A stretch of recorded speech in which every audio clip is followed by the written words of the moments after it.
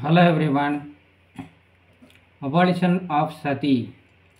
Influenced by the frontal attack launched by the enlightened Indian reformers led by Raja Rammohan Rai, the government under Governor General William Bentinck declared the practice of sati illegal and punishable by criminal courts as culpable homicide.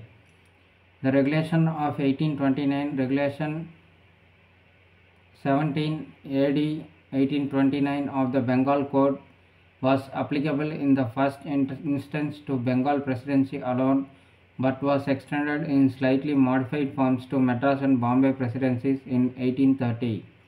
Historians have observed that the practice of sati was sought to be banned in the regions under the control of Portuguese, Dutch, and French in the early 16th century. In 1582, the Mughal Emperor Akbar is said to have issued orders that sati was not to be coerced and appointed inspectors to see that no widow was compelled to follow the custom. Like, share, and subscribe to support the channel. Thank you. Bye.